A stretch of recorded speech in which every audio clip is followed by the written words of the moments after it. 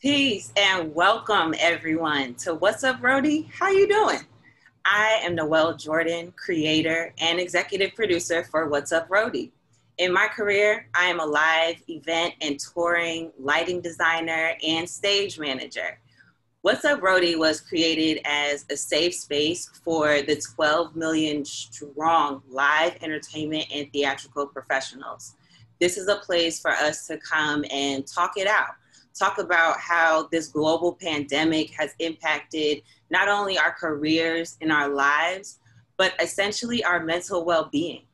Whether we're missing the life, missing the road, the stage, or looking for new careers, this is the space where we will talk about it. Today, we are joined by another amazing panel and mental health advocate. Again, I would like to encourage everyone to engage in the live chat here on Protest Party TV. In today's episode, we're talking about American music festivals. Woo. Our moderator for today is April Sampé. Miss April, how are you? How are you? I'm good.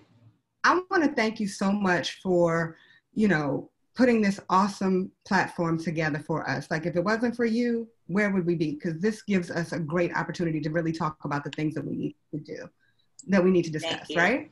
Also, nice shirt. Thank you very much. We're rocking that shirt today. Thank you very much. And I want to thank your awesome team. Thank you to Protest Party TV for your hard work and this amazing platform. We're very happy to be a part of it. Just a reminder, here on Protest Party TV, there will also be live B-roll footage above us throughout today's discussion. It will not interfere with the discussion. So let's get into it. What's up, Rowdy? How are you doing? Today, we're going to be discussing the impact that COVID has on our American festival experiences from here on out. I have an amazing, amazing panel. In fact, so amazing. We got Haze, Amaze, drummer, live show, recording, and touring artist. I got Banzi, audio engineer. I have Brittany Brooks, drummer and backline tech. David Sampé, mental health advocate. Derek Lewis, festival consultant and Grammy award-winning sound engineer for the Experience live album by Yolanda Adams, Woo Woo. And we also have Christopher Play Martin, a man who needs no introduction, an actor, podcaster, and rapper, noted for being half of hip-hop duo Kid and Play, and might I add, Ola Ola. So thank you all for being a part of this amazing panel. Are you all ready to get started? Yes, ma'am. Yeah? All right. All right.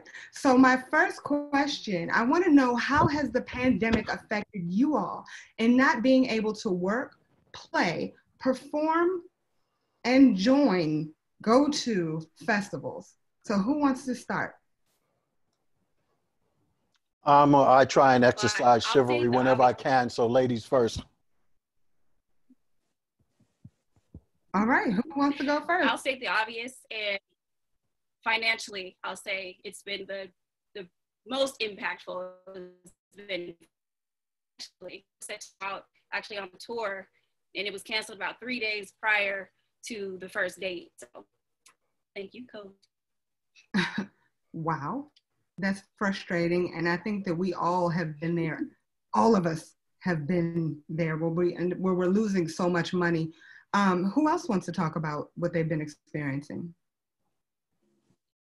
I said, ladies first. Oh, Noelle, you're not talking? April, you don't want to answer your own question? Okay. All right, well, I'll definitely say, it's took an impact. Definitely it's had an impact on me. Just seeing pretty much all the dates on your schedule for that year, just being like, and just washed away. And it's just like, just at the beginning of the year, we're so excited when we first get the schedule and things like that. We're like, oh, about to be here. Let me go ahead and hit up my friend, see if they want to link when I get down there. That's for me, because I'm sure I'm younger than y'all, but I'm just like, I was excited, you know. Okay, so I want to take a moment to mentally curse you out for that one, but continue. Okay. But yeah, just being excited and kind of being like shot down. But I just know that there is something greater in the works after all of this. So, you know, I try not to look too down on it, and you know, not always being out and not traveling and things of that nature has definitely allowed me to dive deeper into my craft. As y'all might know, I am a drummer, so it's allowed me to really just dive into the inside of what my instrument actually is, and you know, just what it means to play music. Mm-hmm. So, where are you from? Where are you from, Haze? I'm from the DC, Maryland, Virginia area. Okay. And yeah, that's that. Sis, what about you? Well, with me, it's been for the work end of it, I've been able to maintain because I was able to shift over to the virtual side, and we've been blessed with all these houses of worship in Chicago. I'm out of Chicago, based out of Chicago. It was a heavy church town, and production has changed to a whole nother level as far as sound engineering and video production when it comes to the virtual. So it's a whole nother game. So I've been blessed to be able to still work and maintain a financial stability. But as far as like the mental thing, it's been kind of rough. Just changing. Well, we're a creature of habit. So changing my habit, like I'm used to traveling, jumping on a plane every other weekend. Just the rituals of doing that. I miss that, you know, like going and park my car in the garage and chilling before I'm about to jump on this plane, and you know, just the whole little things. I'm missing that part of it. But as far as working and everything, I've been blessed to maintain. I can definitely understand that. And so right now, what I'm hearing is financially, we're missing out. You know, from a level of excitement, being able to see our friends, and from a mental standpoint. Let's go down to play. How are you getting through all of this? Well, for me, it was a welcome change. I'm pretty much a recluse. If I ain't got to be at the party, I'm not at the party. So, you know, the novelty of it at first was paradise for me, because it also gave me the opportunity to be able to immerse myself into things that I am really passionate about. I'm a tech geek. Anything to do with cameras and anything technology digitally when it comes to cinematography, you know, I'm there. I found prior to the pandemic taking place, every time I was about to get in my groove, the groove I wanted to be into, it was time for me to get on someone's plane and to be in somebody else's hotel room. And I didn't realize till I got into the pandemic that I was burnt out. And it was interesting because right before the pandemic took place, it was time for another tour to go on. And everyone loves making money and, you know, earning a living. But at the same time, I was tired. And then there's things I've been working on that I really wanted to. So a lot of stuff that I had secured and purchased and gathered up and saved, finally I could put it to use. As you can see, I guess everything that's behind me is just stuff, except for Buddy. Hey, Buddy. Buddy's knocked out. I just got him from the kennel. That's my dog down there, literally. Oh, wow. So anyway, yeah. So, but as I talk with others, it made me more sympathetic and empathetic in regards to those who don't feel that same way or not in that same position. So when Noelle approached me about this matter, big shout out to Salim, by the way, is that, you know, I thought this was like, wow. You know, I had already been thinking about it somewhat before, speaking with personal friends, others. I know 6 people who died from the coronavirus as well. Some of them pretty close. But to hear about the effect that it has on others outside of your circle, it's really something. So I'm glad, and I appreciate the invitation to be a part of this, to lend whatever I can to help bring some kind of positive inspiration, encouragement, and edification in someone's life and world, to be able to realize what one of the gentlemen just said. Forgive me for not knowing a specific name, but definitely something good is going to come out of this if you're in the right headspace and the right place for it, spiritually. I agree. So, yeah. I agree, and I thank you for that. I'll move over to Derek Lewis. How are you getting through? It was a rough start because I had, like everybody else, I had a really nice schedule that was lined up with major events, you know, that I've been doing, like commencements and some festivals and stuff that I do annually in consulting. So all of that stuff just sort of like literally just went off the table. And it took a minute to just really kind of wrap my head around all of it. But, you know, I pulled it back together. I'm like, okay, what's next? Because we have to move on. When you stand there and he's kind of waddling, and you just sort of pull yourself down real fast. So I had to get my head back in the game. Okay, all right, what's the next best thing? What else do I do good after this, you know? And right. I started doing consulting with churches, helping them. They want to, during the pandemic, a lot of them are looking to start adding video and audio equipment. So I've been doing some installs, some consulting on some of those things. So, you know, you have to get creative with it. And so it started out rough, but it all kind of smoothed out and come together for me. So on the other side is, I think that I believe strongly that it will get not just good, but it'll get better than what we had right now. Mm. I think we all can agree when it comes to that. And that moves me on to my next question, which I want to direct to you, David. And the main reason I want to direct it to you is because I want to know what tools that we can all use individually and collectively to get through these trying times. That's just, you know, with everybody saying, we all have to adjust. I'm listening close. I'm listening close, and I'm hearing clearly. You know, I come from a place where, you know, it's like, you know, I'm an energy guy, right? I believe in the power of energy. I believe that's the only thing that is truly real. And it's almost like if you put your energy in the right place and you just solely focus on your energy being at a good place, then everything else in your life will fall directly into that. It's almost like you have to put it first. I was just talking, I think I was saying this to Noelle just the other day. We deal with, we really don't, how can I say this? When you project into the future, that is what they call anxiety. When your mind is always thinking about what's coming next, and that anxiety is just driving you. And when you project into the past, that is what they call depression. Your mind is always constantly delving and diving on what went wrong and trying to correct something that you can't. But when you focus on your breath, there's a certain thing that happens is you find yourself in the absolute now moment.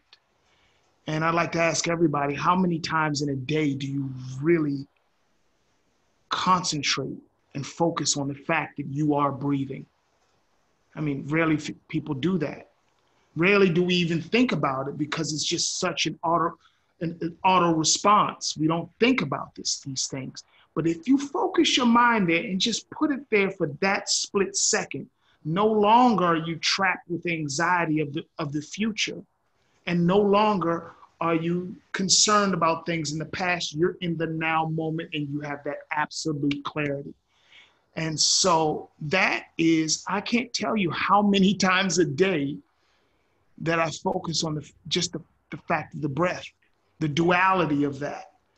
And when you focus on that absolute duality, on that give and take, you're in that moment. So for me, that's what I do. That's one of the things that I try to teach in any of the courses that I'm giving and talk to my clients about, is just acknowledging that moment for the clarity that you need to move forward. So I don't You know know, if I answered your question, but no, you actually did, and I'm going to add to that. I've been reading a book that is called How to Think. No, it's called Think Like a Monk. And one of the things that he says in the book is that you have to learn how to breathe first. He said the first thing that he learned when going to monk school was how to breathe. Now you think, okay, I've been breathing since I got here. But he said, no, you actually have to learn how to breathe, because when you're stressed out and you're anxious, if you focus on your breathing, you can eliminate a lot of that. Yeah. So thank you for that, that feedback. And I think that all of us can utilize that. I want to direct this question to Christopher Plain Martin and Derek Lewis. What do you all feel makes a successful American festival? So who wants to get started? I'll take it. Okay. Derek? Well, for one, and I've been doing festivals for 25, 30 years and building them from scratch. So the one thing that I know it's all about is all about the experience. It starts with the experience from the time somebody, what makes them want to come to it. So you have a lineup. Once they get to the venue, your layout, the experiences of coming in, everything from how long you got to wait in the line, how's your security, how's your parking. There's a lot of different elements that go into what make a successful festival. So some festivals or some venues are self-contained where, you know, everything is laid out for you and you just got to manage it. Some venues you got to build from scratch. And when you do that, you get to be a little more creative in how you create that experience. You know, so the first thing I would say, it starts with the experience. And then from there, your entertainment, your sound, your lights, the wow factors, there's all of those things that go into it. So a lot involved. But it starts with experience. You pretty much create the experience first and work backwards. Am I understanding that correctly? Correct. Yeah. Awesome. You know, I've been accused, and probably rightfully so, of being an overthinker. And when you ask that question, the first thing that hit my head is a lot of times, without using in a business strategy, is that we can all, how many of us? It's 7. Where are we at? 8. We could all have this master plan and call it blue, but it's all based on the color blue. And we all are excited because we said blue. Everybody knows blue. So we all have different things to do. We have to leave each other to go out on assignment to make Operation Blue a success. We all go our individual ways. We come back together. Operation Blue has been launched, and we failed miserably. And we don't know why, because we all know blue, but finally we did something we didn't get a chance to do or take the opportunity to do because we assumed everybody knew blue. When we all spoke, finally, come to find out, April, you were thinking light blue. Noelle, you was thinking sky blue. Someone else was thinking navy blue. And that one little thing alone could be a thing that throws things off. So I say all that to say that when you ask a question about American, the first thing that hit my mind is, what's our definition of American? You know, because if we're not on the same page with what that means, not only to ourselves as a group to put this American festival together, we can do some kind of advertisement and do all kinds of stuff that won't hit the same note for others that would be interested in, oh, they're speaking my language. That's what American means to me. They wouldn't think this out loud, but it's a subliminal thing. So again, going back full circle to saying I can be an overthinker, you know, my thought would be, what's our definition of American, especially now? And to give a festival, and when I hear festival to me means celebration. What are we celebrating? Because it doesn't seem like there's much to celebrate right now. So I don't know if I ever overthought it. That wasn't the question, but that's what came to mind, and I'm spiritually led. No. So there was a bit of overthinking there, yes. But what I'm also actually hearing kind of the same thing. Like, wait a minute. Why was there a little bit of overthinking? Help me, Black woman, to help me if I do fail in regards I didn't say that was a failure. What did you mean there was a little bit of overthinking? I will never say that that was a failure. I don't think that I don't think thinking or overthinking is a failure, and I don't think failure is negative. I do think that when it comes to overthinking, it's like we can put so much into something, right? Mm-hmm. And then the festival never happens because we're constantly trying to figure out the color blue. Whereas what I'm hearing from actually both of you, when we focus on the experience, you're trying to figure out what the experience should be. And Derek is saying, okay, well, I know what this particular experience is, so this is what I want to create. So I'm hearing kind of the same thing when it comes to the experience. It's just for you, the experience is now we have to figure out what the color blue is, where to start off, blue is the experience. Am I making sense? No, you are. I was just stating that's something when people in the planning stage, that it would be well to take time to get into some dialogue about what this thing is really all about. And like I said, for me, my idea of American or America can be very different from someone else's. And even to the point of what artists we want to have performing for it. I could turn around and say, I want a Public Enemy or somebody angry. And someone else could say, no, I want somebody that expresses joy and talks about the great things of America. And now the diversity could be great or whatever. So that's just me. You know what I'm saying? That's why I live alone. So if I may. So Chris, I understand what you're thinking, but please keep in mind that when I say about the experience, one of the things that I do with my clients or whoever it is, we go through all of that process. What kind of music, what format we have. So when I do that, I'm not just off the top of my head, and I'm not saying that you say that, but we definitely sit down and brainstorm on what type of, is it going to be a jazz? Is it going to be R&B? Is it going to be rap? And I've done all different formats, do EDM. If that's the format they want, then I'll create that environment for them. So it's just, when I said the experience, it has to do with as well, very much the format, the style of music, and what people are going to experience or what they're looking for coming to that format or that style of festival. No, I believe you.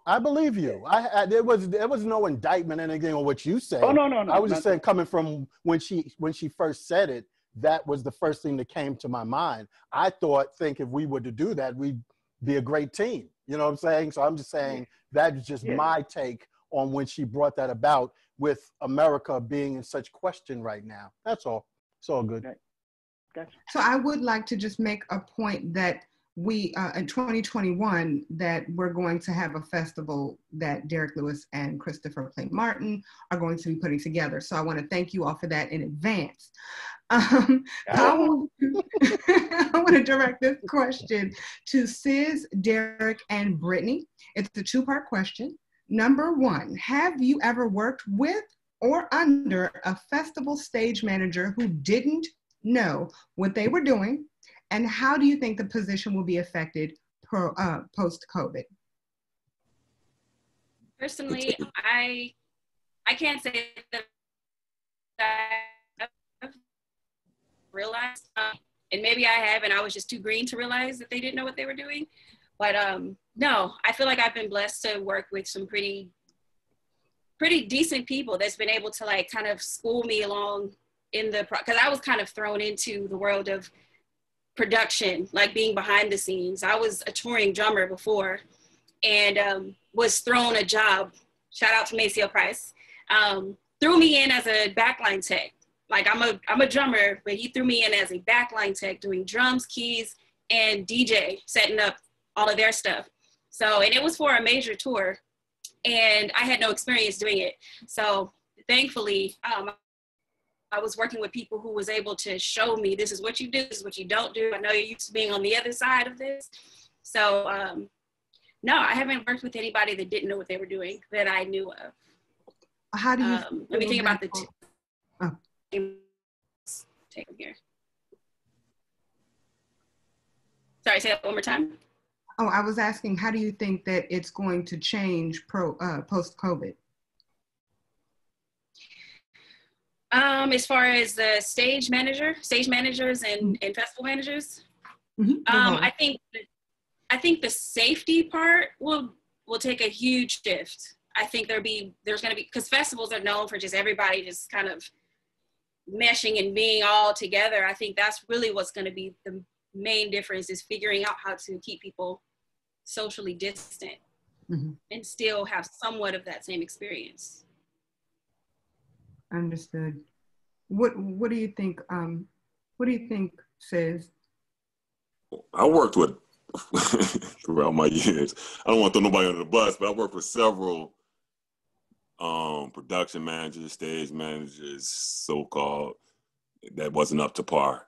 And at that point in our game, it's a team effort. So even if the stage manager, production manager is not up to par, we all pull together. The show has to go on, show business. So we're gonna have a good show regardless. So it really never really affected me personally. It made me a stronger engineer / stage tech or whatever I was doing at the time. But yeah, I've seen a couple in my days, and I think in the future, I think where we going is it's going to be slim in production, as far as jobs and things, and I think it's going to be a lot of things going to be weeded out, and it's going to be a lot of people are going to be trying to get into the field, while a lot of people's not coming back to the field. So I think it's going to be kind of tight. So you got to kind of be on point when we get back in full swing of things. I call him the voice. Thank you. Hey, what are you thinking?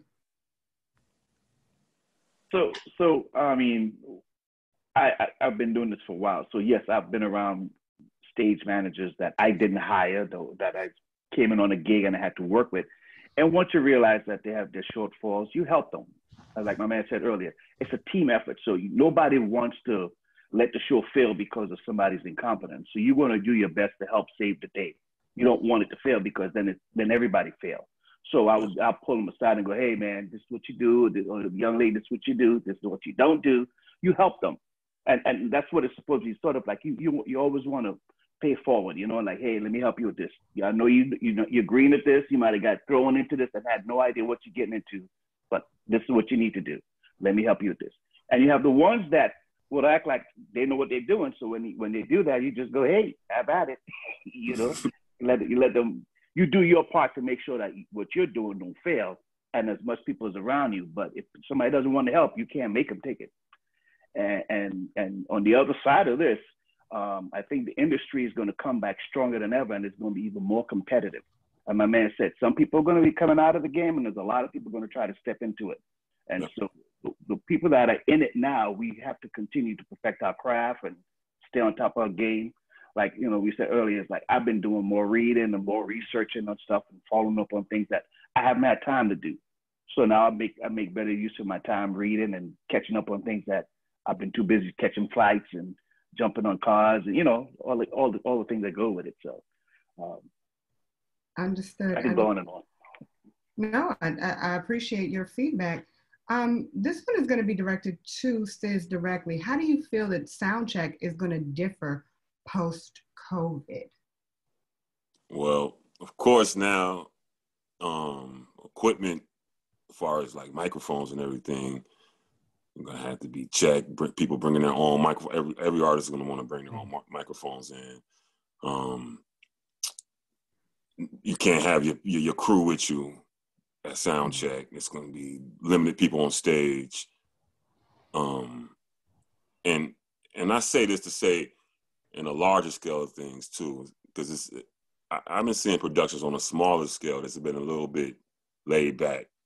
But when we talk about these arenas and them type of tours, I think the sound check, like, we're gonna have to come in earlier than what we normally do, and start, instead of starting sound check around 1, you might have to start around 11, because you don't have to clean everything, make sure everything is clean. It's definitely gonna be different when we get back. It's definitely gonna be different. Yes, sadly, that is very true. I've been watching a lot of performances online, and it frustrates me a little bit to see how people are just passing the mic around so freely. It'll be, at least 8 people on stage, and they're literally passing one mic around. So that's a little concerning. Derek, what do you think will be the biggest challenge when it comes to gaining sponsors post-COVID? It's getting people to buy back into this, knowing one, as we start back in the industry, you're not going to be able to put the amount of people that you used to be putting in the venues. So, you know, for a sponsor, they want to get how many eyeballs they're going to get, how much people they can attract, you know. So that's going to be a challenge. And they're going to have people that's going to want to get in on the bandwagon early so that they reestablish themselves back into it. So it has a pro and a con to it. I don't have the exact answer, but I know that it's going to be some challenges with it. And sponsors are going to have to like they're going to go with the known entities as opposed to the unknowns, because there's a lot of things that are going to change with the Live Nation and AEG and all those guys who, you know, they're crumbling right now and they got to regroup. So where they will kind of have the main lion's share of all the major events going on, that's going to go away, and it's going to start becoming departmentalized into, as we do back in the, you know, in the early days where you had promoters in each region. It's going to go back to that. And that's going to make it a little easier to sell, as opposed to where it's just Live Nation running everything and you had one or two other little promoters that could barely get, you know, get any kind of sponsorship because these guys took over everything. So that's going to change, definitely. And it's going to take a while before Live Nation, if they ever get back to the point of really trying to monopolize, which they did for a little while, the whole platform. You know, so can I tag on that a little bit? Yeah, so like he was saying, the way I see the industry is going is it's going back to the grassroots. I know here in Chicago, it's a lot of things happening, but it's not major things. Meaning, like, for down the street from me, it's a band that plays on somebody's porch every Thursday night, and then it's an empty lot across the street where everybody comes out, and it's 50 and plus, and this is every week, and it's packed.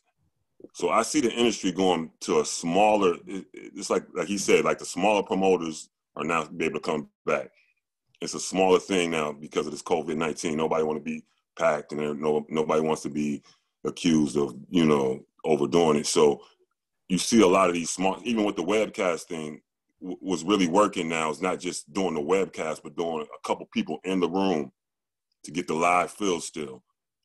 And you have the live people, you got about 30, 40 people in the room, but you're doing a simulcast and you're webcasting it out. And the artists feel good because they get the response from the live people. It doesn't feel like you're just in a studio just doing it by yourself. So that's what I feel like the industry is starting to shift to now, especially here where I'm based at. It's like smaller, still productions, but smaller productions. So even with the festival thing, I don't know how, but we still have large festivals, or will be smaller type of things going on where it just might be a couple bands playing instead of 13 bands playing with a smaller group. So that's how go back to street parties or street festivals, the way that they used to have them today. Exactly. So I want to pose this to everyone.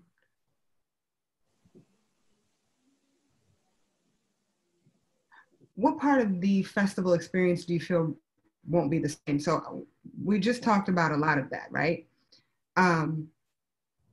We talked about a lot of it just based on the fact that it might go from being on a larger scale to a smaller scale. We talked about it from a financial standpoint, but what do you all think is going to be the biggest challenge? So I'm gonna actually start with you, Brittany. Yeah, I think for me, as a player, speaking from being a drummer, I love playing festivals because it was just something about the synergy that the crowd creates.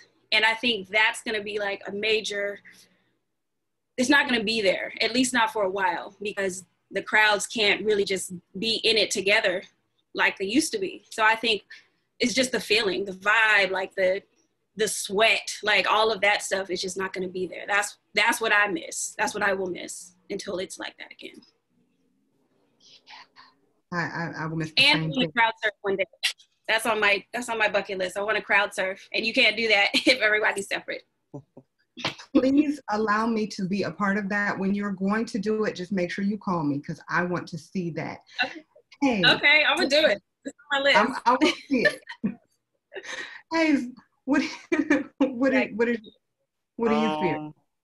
Well, I know a lot of this is when you're asking like post-COVID. When I hear post-COVID, I'm thinking like after, like for maybe I'm crazy, but I do think there's gonna be a day where it's just like everything is done, like all the COVID stuff is gonna be done, and I feel like it's gonna go back to being better than what it was because I know if anybody feels like me, I'm ready to get out there to the festivals. I'm ready to hear other performers, and I know a lot of music lovers, and they're ready to get back out. So, I definitely think the one, I don't think I'm gonna feel any different.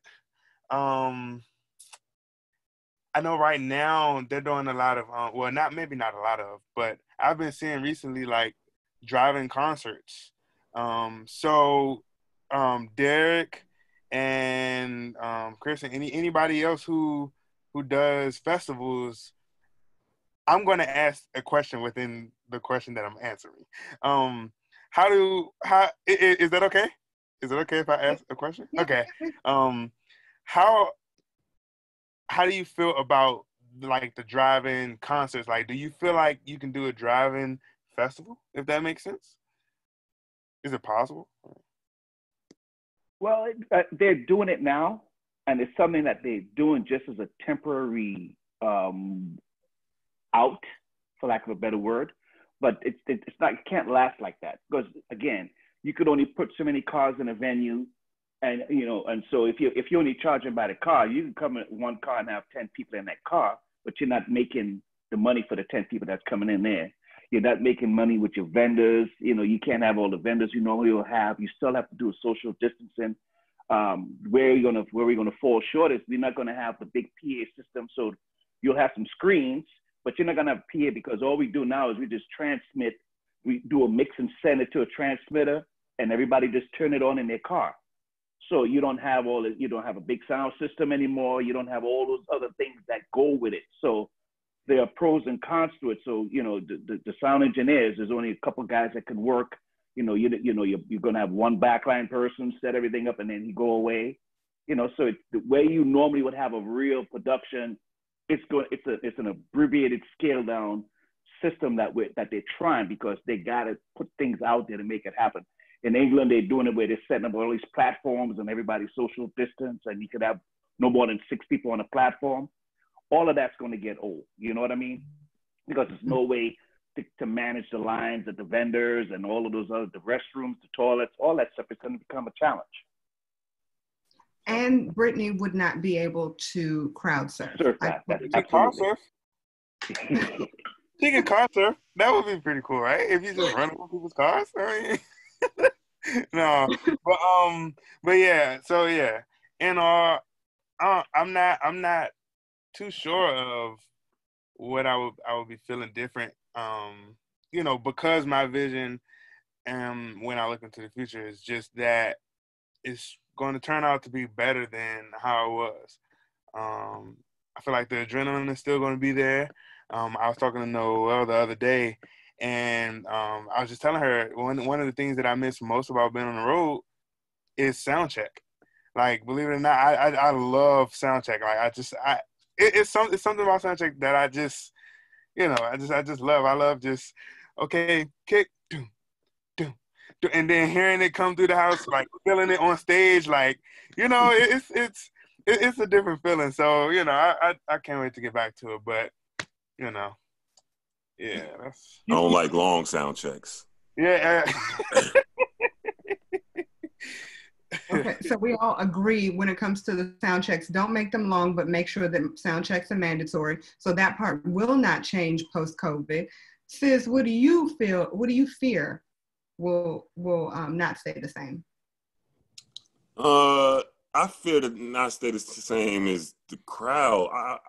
I like the crowd. Like, I don't want the venues to start trying to half-pack. I like jam-packed crowds. I like everybody's up on each other. It's the energy. It's something about it when everybody's up on each other. And we got a sold-out house or sold-out arena or whatever it is, and everybody's feeling it. Everything's on point. The music's on point. The artist is on point. The lights is on point. That's the best feeling in the world to me. Like, I don't want that to change. That's what I'm scared of. Yes, we are all in agreement on that one. Derek Lewis. Yes, ma'am. What do you feel? What do you fear will that be the same? First of all, I don't have any fears. Mm-hmm. Yeah, I don't have any fears about this. I believe that it will come back stronger than ever. Honestly, it's going to take time. It's not going to happen in the next 6 months. Let's keep it real. But within the next year, I think that the doors are going to open, and because it can't stay like this.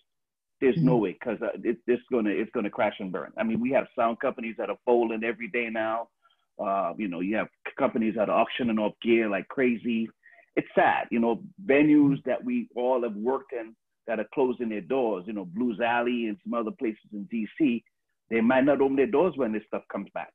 So there's a lot of venues they weren't able to sustain the fact that they can't do their weekly shows or nightly shows and run a restaurant and all those things. And so it's no way that the industry can sustain itself like this. So they're going to have to open the doors if people are going to live.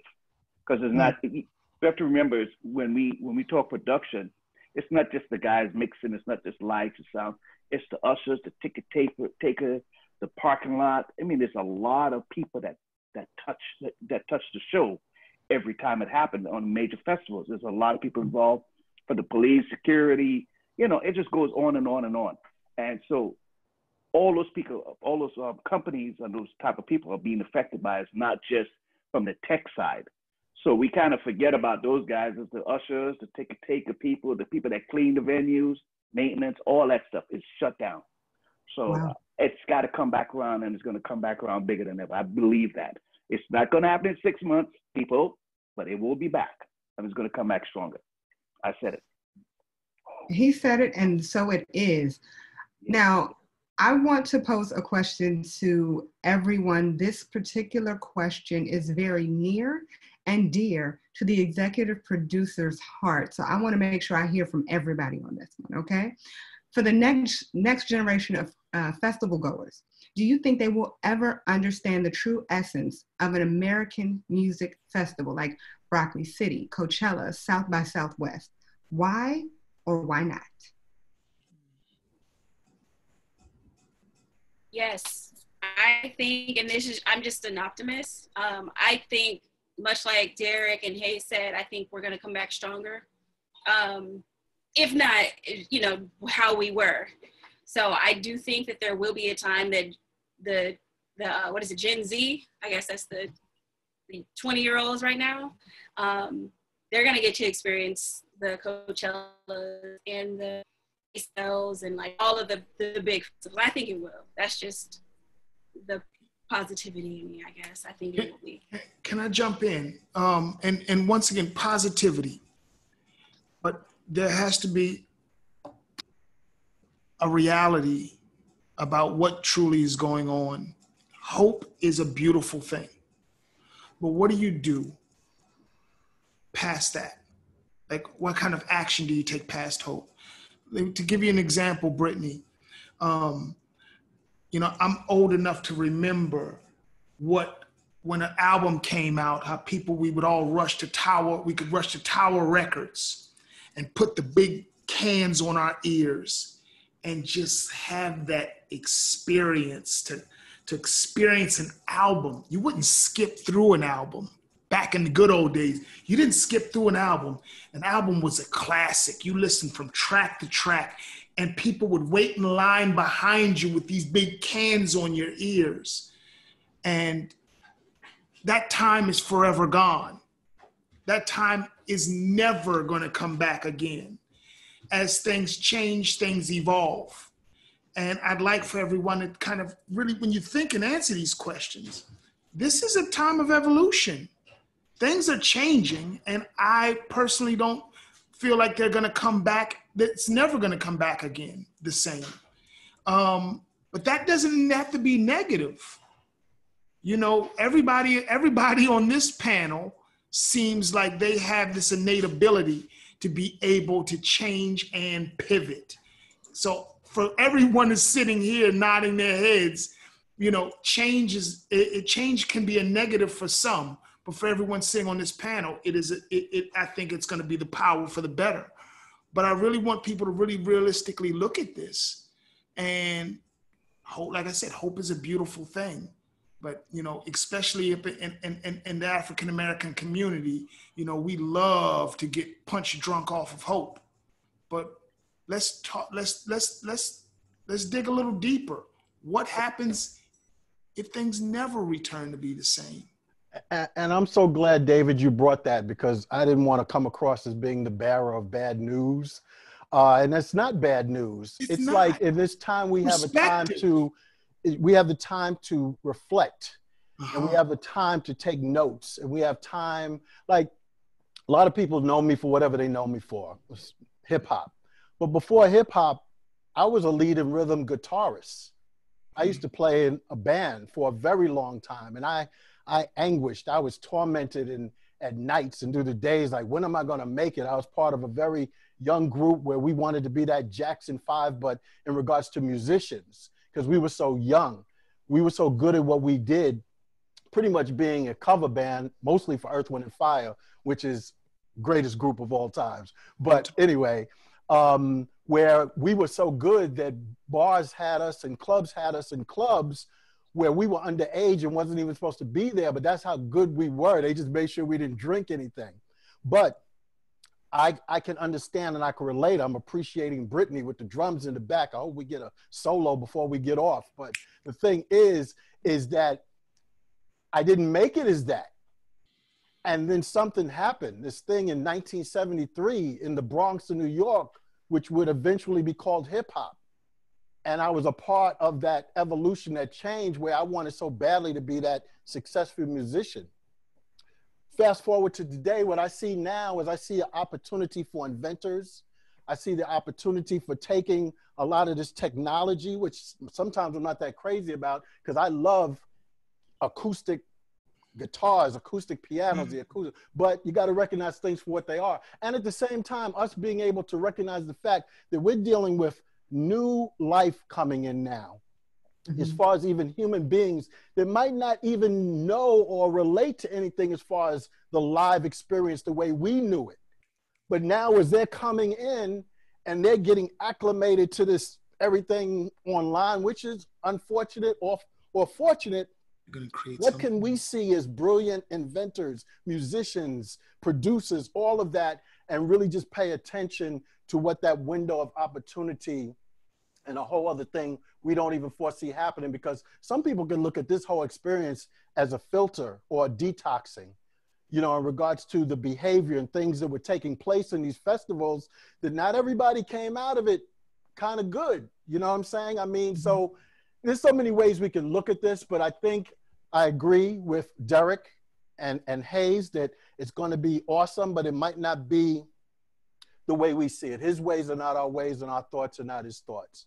So I think we just need to take the time to embrace the greatness that's about to happen, that wants to include us.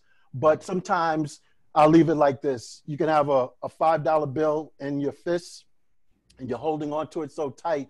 Somebody's trying to give you $20, but they can't give you the 20 because you're holding on to the $5 so tight. So you just got to be open and be prayerful. I want to thank all of you for your feedback. I know I said I was going to ask everybody because that particular question was very near and dear to Noelle's heart, but for sake of time, unfortunately, we are going to have to cut it off right here. So thank you all so much for that feedback. And yes, hope and reality, you know, we'll make these festivals come together very, very, very smoothly. So I want to thank you all again for joining us today on What's Up Roadie. How you doing? You could have been anywhere, but you chose to be here with us. Again, special thanks again to our executive producer, Noelle, and your wonderful team. And lastly, we appreciate Protest Party TV for this amazing platform. Next week, we are going to continue on this two-part series where we discuss festivals on an international level. I hope to see you all next week. And Noelle, I'm going to send it back to you, sweetheart. Thank you, April. Thank you, everyone. I'm not sure what else I can say besides thank you so much. This discussion was amazing. It was very insightful. Again, we want to thank Protest Party TV and Erica Haze and the whole team over there for giving us this platform that we're on, that you all are engaging on. And I know April had mentioned before about my shirt, and the shirt is from Misfit Bodega LLC. On Instagram, you can follow them at misfit_vintage. That's at MISFIT_vintage, or at misfit_world. Thank you guys very much. I appreciate each and every one of you. Haze, Brittany, Dave, April, Sis, Derek, and Play. I appreciate all of you, and I can't wait to see you guys once outside is open again. Thank you, my dear. Thank you, Noelle. Thank you. And God bless you all. Thanks, God guys. bless you. Peace, families.